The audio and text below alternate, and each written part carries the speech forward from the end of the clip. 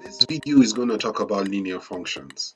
We're going to be diving into the formulas that is involved in linear functions, the use of x, the use of y-intercepts, the meaning of steepness, and how to answer questions involving linear functions.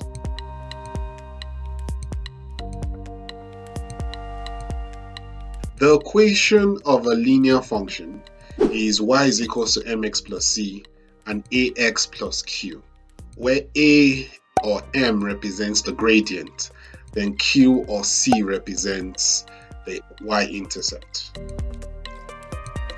The gradient increases depending on the steepness of your graph.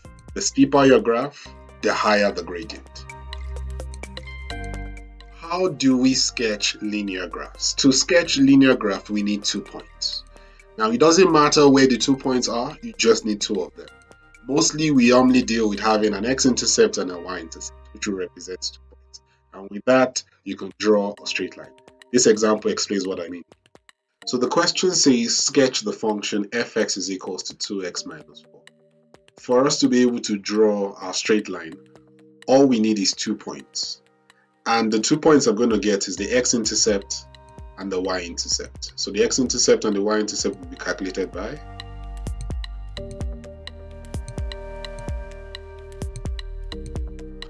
the x-intercept is 2 and 0, the y-intercept would be .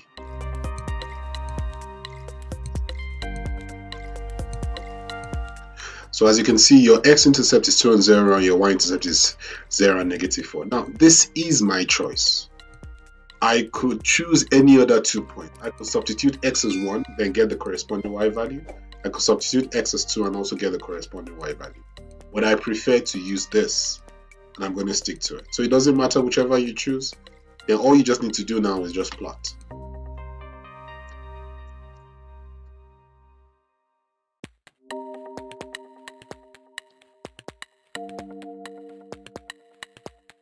And that's it.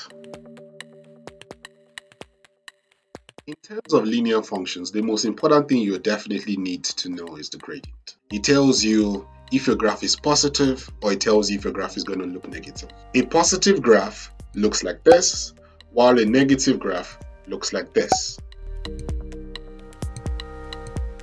Now, if you are given your graph and you want to determine the linear function, you would also need 2 points on your graph. That's very important. And the reason for that is that for us to get our graph, we first of all need a gradient, right? And to get a gradient, you need 2 points. And after that, you will need another point to help you calculate your y-intercept. So if you have 2 points, you can definitely get your linear function. This example explains what I mean. Now, the question here is asking us to find the equation. For us to find the equation, we need 2 points on our graph. And as you can see, we have 2 points. We have this point over here, which is 2 and 0, and that point over there, which is 1 and negative 1.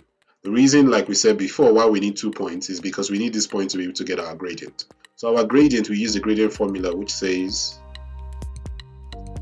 next thing we do now is we substitute. So our gradient, as we can see here, is equals to 1.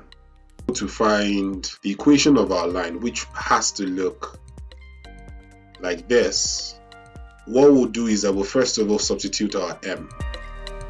Then we have a choice. It doesn't matter which one we choose. So let's say we choose 2 and 0 and put it into this equation.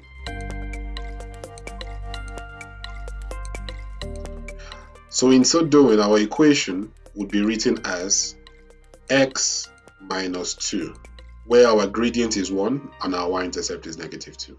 And this is exactly how they want us to find equations when the graph of a linear function is given. That's it. Another frequently asked question on linear functions is the concept of domain and range. Domain is all the possible x value, while range is all the possible y values. For this linear function, the domain is always an element of real numbers.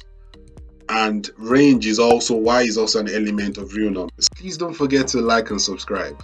That's it. That's the intro into linear functions. I hope you guys enjoyed it. Thank you.